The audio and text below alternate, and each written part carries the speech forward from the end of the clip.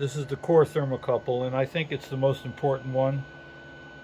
I've got a mark here that lines up exactly with the outside, and then I put a piece of this high temperature aluminum felt in to hold it in place.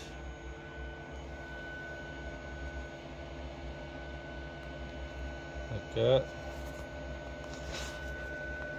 And it also prevents any air exchange, so there's no convection cooling from the core, and that's right in place.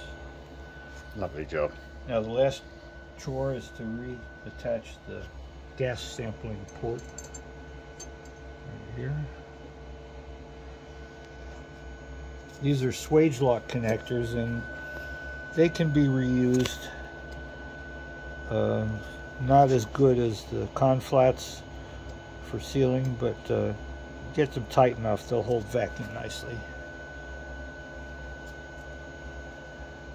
They've got a little olive on them or something, haven't they? It's a taper, yeah. Taper, yeah. Yeah, you can see that here.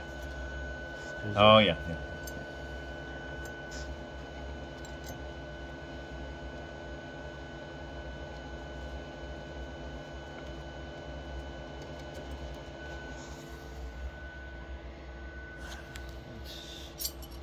It's 9/16.